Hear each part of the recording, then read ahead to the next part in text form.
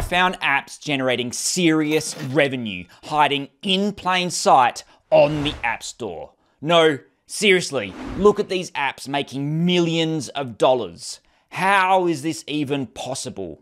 Today, I'm investigating a distribution method growing in popularity while making their developers rich in the process. And it all feels surprisingly familiar. The power of distribution. I want to take you back to 1996.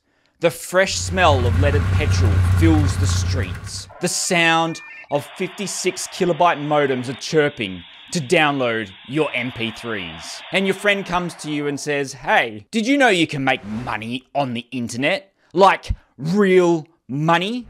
And you don't need a degree. All you have to do is just make software. At this stage, you probably look at your beige computer running on turbo mode and think, how? This is when he tells you of the magic of shareware. Shareware was this novel idea at the time. You give away a part of the product for free, or like a time-limited version of the product. Then to unlock the full experience, the user would have to buy a key. They enter the key into the software and unlock it. We didn't have the App Store back then. We didn't even have Google. Instead, we had chat rooms. And go back far enough, we had bulletin board systems. Yes, I'm old. Get over it. Shareware only worked because it came with a built-in free version. If the user liked it, they could buy it. And if they really liked it, they could literally send a copy of the software to their friend.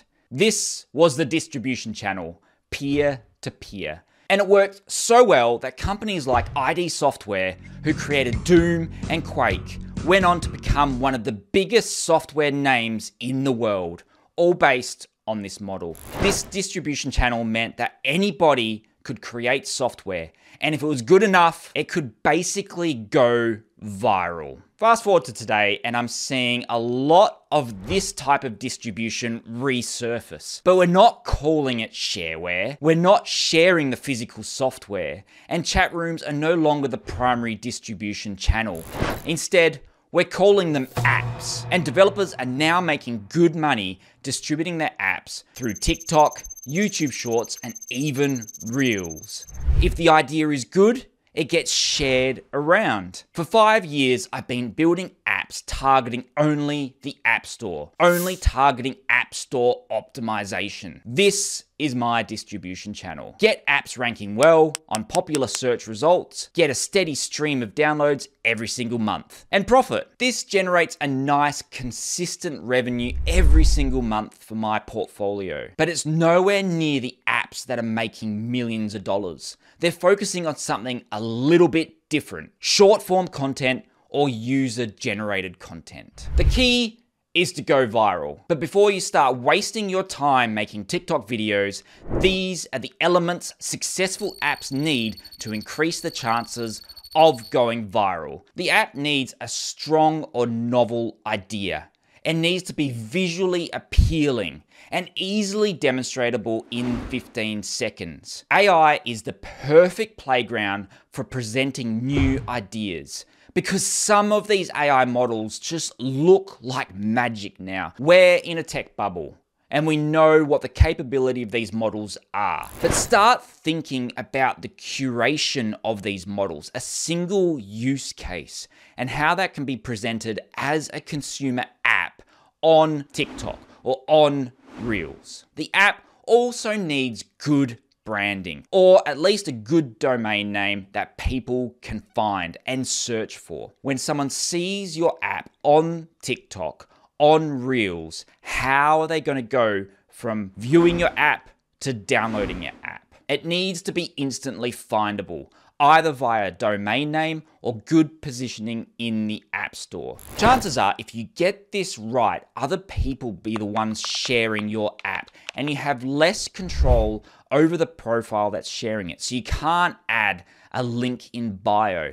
It needs to be immediately accessible and available on the video. And create shareable moments within the app. Much like the old shareware days, where users would share a physical copy of the app, Now they share an image or a video generated from your app. It needs to be important enough to compel the user to actually share, ideally in a 19:6 aspect ratio so it fits natively on short-form video platforms. Shareable moments are those things that people want to actually tell their friends about. It could be a goal achieved in your app or a novel thing that your app does. My card value scanner app gives you real-time valuation of Pokemon cards.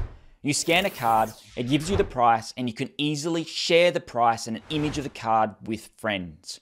On the shareable moment, I include the key information of the card. In this case, it's the price and the rarity, and a photo of the card for reference. I always make sure that the app icon is present and there's a domain name on there. This acts as a piece of marketing that gets shared on Facebook to friends, and in this case, it even pops up from time to time in trading card groups for price valuations. And I'm building on this success with a new app that uses the latest Gemini model to remove or replace people from photos. I'm calling it Remove My Ex. In this app, I've made an entire video sequence that gets shared when you click the share button.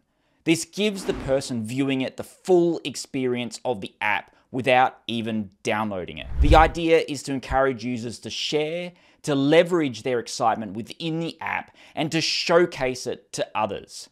Whether it's a friend on the other side of a message or thousands of viewers on TikTok. User-generated content. This type of marketing feels elusive and hard to achieve. In my next video, I'll be exploring how to build a viral app.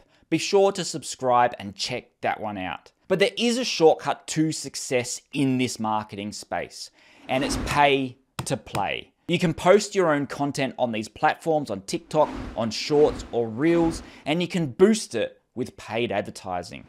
This is nothing new, and I'm not telling you anything you don't know already. It's been around for years. What is new is this world of user-generated content and content rewards. These are services that now let you outsource the entire process. From creating the content, warming up accounts, and posting them. Basically, you're outsourcing that process of getting people to create content for you and market your app for you. I'm running an experiment at the moment with user-generated content and content rewards. I'm paying $5 per 1,000 views. If you want to check it out or you want to be paid to promote my apps, I'll put a link in the description below. For every 1,000 views you get, this platform will pay you $5. If you've tried user-generated content marketing yourself, or if I've missed something, let me know in the comments below. I've started applying these principles to my apps, and already I've been learning a lot about viral apps. Over the next few weeks, I hope to report on what works and what doesn't. Subscribe to check it out. I'll show you how things are going, the strategies that I'm using. And if you've tried this method yourself, or if I'm missing some important elements, let me know in the comments below.